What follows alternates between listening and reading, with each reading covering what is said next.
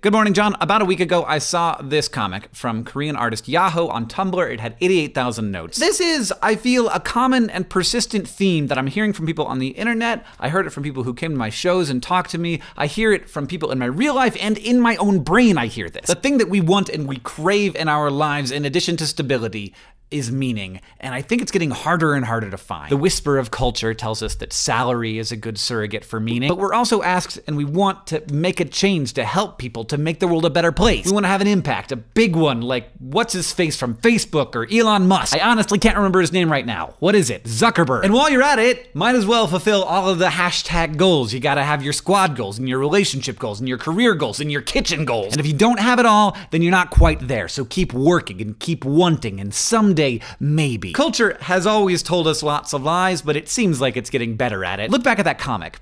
What signal are we getting from culture that individual humans matter at all? When human labor is commoditized, as it is now, when do we stop appreciating the work that people do to make our lives better? And when that happens, when do we stop ever feeling appreciated for the work that we do? Without humans appreciating humans for the work they do, where is meaning supposed to come from? Earlier this week, I asked Twitter if they would rather be happy or make a difference. Now, in addition to it being almost exactly a 50-50 split, a ton of people said they could not imagine being happy without making a difference. The problem is, our cultural mythology is the thing that tells us what counts as making a difference. And the most common surrogates for that are fame and money. And those metrics suck. They have to suck because they will always be scarce and they will always be defined in relation to what other people have, not in absolute terms. We're headed into a world that is dramatically different from the one that our parents lived in, a world where many machines are going to take over the jobs that humans have had, and as fewer and fewer people have what we would consider normal employment, normal jobs,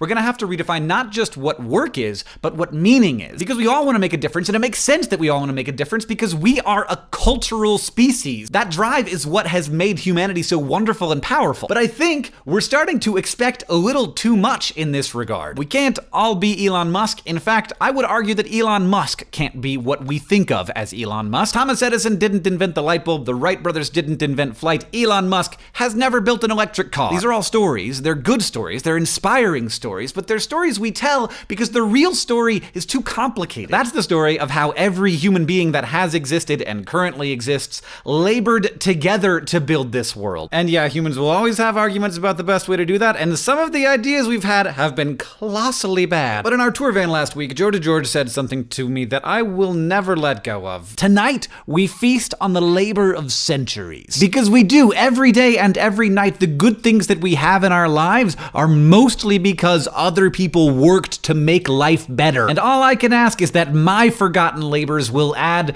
to the forgotten labors of other people that have made life on Earth better. And as I've worked harder to try and appreciate all of the work that has gone into building my home and my town and my country and my world, I find myself being happier with who I am and where I am. Because in the end, we matter because we make life better for people around us and also for people in the future. The story of humanity is not a story of a few people who had huge, gigantic effects on the world. That's only the story we hear because it's the easy story to tell. Caring for ourselves and other people is the only thing that has ever mattered to the future of our species. And sometimes even that care is very difficult, but other times it won't be. And that, even when I've had really dark times in my life, is the one thing that I've tried to be sure about. John, I'll see you on Wednesday.